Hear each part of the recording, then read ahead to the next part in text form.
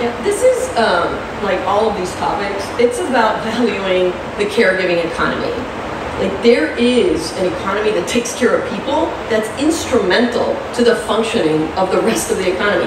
And the greatest benefit of it is that it improves the lives of children in our Rhode Island state.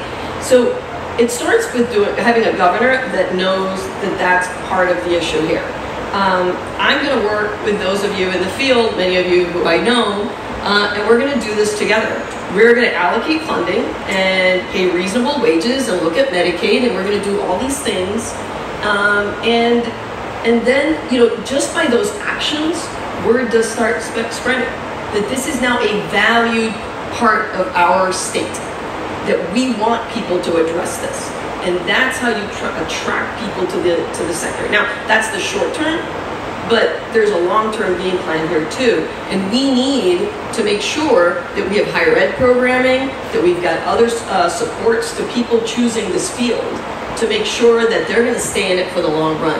And maybe it's, you know, housing affordability, because we have a real gap in housing affordability across the state. And so that's an added incentive.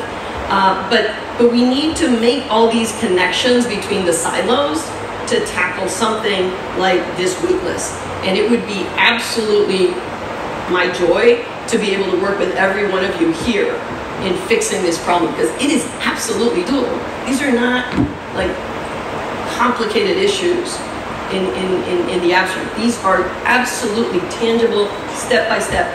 And having done it in elections and in business services and in other areas where you work with the legislature, the advocacy, nonprofit community, and with those in government, I know how to do it. We can get it done.